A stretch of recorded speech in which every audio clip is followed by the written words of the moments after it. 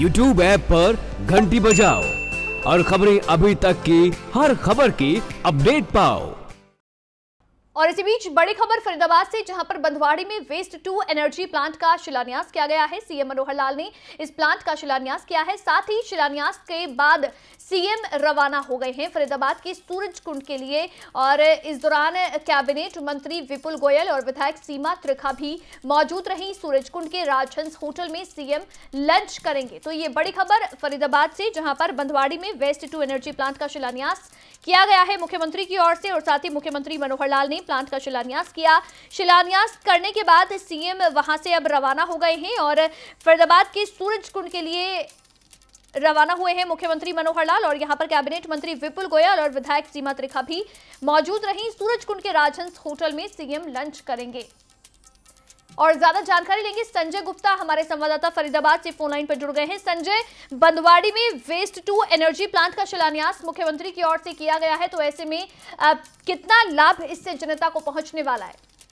जी अंतिका, मैं आपको बता दूं कि बंधवाड़ी क्षेत्र ऐसा एरिया है जहां पे बदबू की भरमार रहती है और यहाँ पे कई तरीके की बीमारियों ने ग्रामीणों को घिरा हुआ है। यहाँ पे मच्छरों का लगातार आतंक मचा रहता है, जिसकी वजह से ग्रामीण बहुत ज्यादा परेशान रहते हैं। आज जो मुख्यमंत्री ने जो वेस्ट मैनेजमेंट इसका उद्घाटन किया है, जिसके चलते ग्रामीणों को सबसे ज्यादा प्रदूषण से राहत मिलेगी और दूसरा इको फ्रेंडली बिजली पैदा हो सकेगी।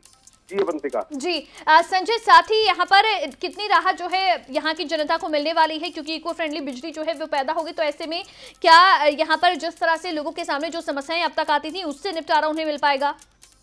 जी, एक तो समस्याओं से निपटारा मिलेगा, बदबू से निजात मिलेगी, मच्छरों से छुटकारा मिलेगा। साथ ही जो बिजली पैदा होगी उसका उपयोग ग्रामीण क्षेत्र में सबसे ज्यादा हो सकेगा।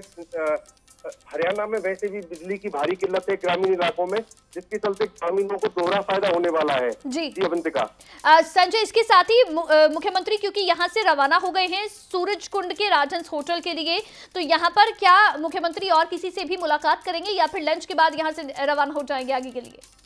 जी, अभी मुख्यमंत्री राजहंस पहुंच चुके हैं और इसके बाद में यहाँ से इनका मुख्यमंत्री का पलवल जाने का प्रोग्राम है, जहाँ पे एक उद्घाटन उनको करने हैं। उसके बाद शाम को 5 बजे फरीदाबाद में आबकारी एवं कराधान विभाग का नया भवन बनाया गया है, जिसका उद्घाटन मुख्यमंत्री शाम को 5 बजे करेंगे। जी चलिए, बहुत शुक्रिया संजय गुप्ता तमाम जानकारी के लिए। तो मुख्यमंत्री ने आज बंधवाड़ी में वेस्ट टू एनर्जी प्लांट का शिलान्यास किया, जिसके बाद मुख्यमंत्री अभी राजहंस होटल में लंच के लिए ठहरे हुए हैं और उसके बाद में पलवल के लिए रवाना होंगे, जिसके बाद एक बार फिर से शाम को करीब 5 बजे फरीदाबाद पहुंचेंगे, जहां पर एक और उद्घाटन मुख्यमंत्री की ओर से किया जाएगा।